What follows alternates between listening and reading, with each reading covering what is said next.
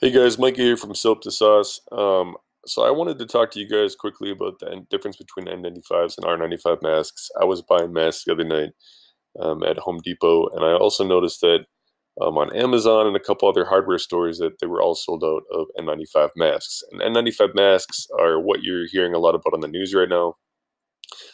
There's delays on getting these masks on Amazon, just back orders. A lot of people are ordering them in the States and then shipping them over to China for resale.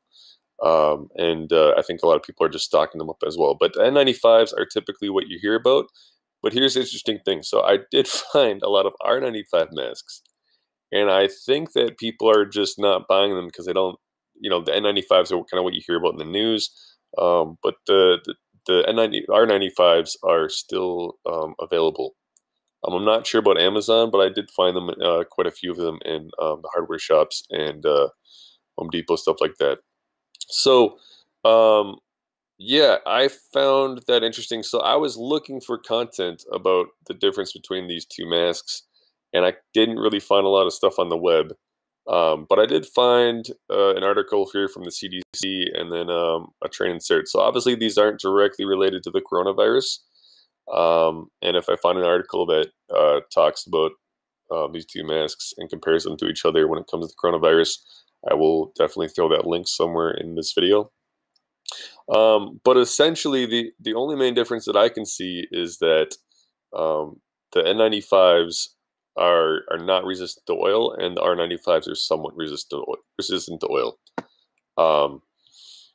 I don't think that really applies much to the coronavirus unless you're, I don't know, working with oil-based paints and someone coughs on them or something like that. But they pretty much, they filter out the exact same amount of particles, and I believe the same size of particles as well. So I'm definitely going to include these two links, and yeah, take a look for yourself. Um, I might even write a couple posts about this because I think it's kind of an important thing. I think there might be a lot of confusion, a lot of people kind of looking, trying to figure out if there's a difference between these two masks. But again, yeah, just to clarify one more time, it says here they filter out 95% of airborne particles, and this is on the CDC site. And the R95s also filter out 95% of the airborne particles. Again, the only difference is that they're somewhat resistant to oil. Hopefully this video has been helpful. If you did find it helpful, please feel free to like, share, comment, and stay tuned for more content. Thanks, guys.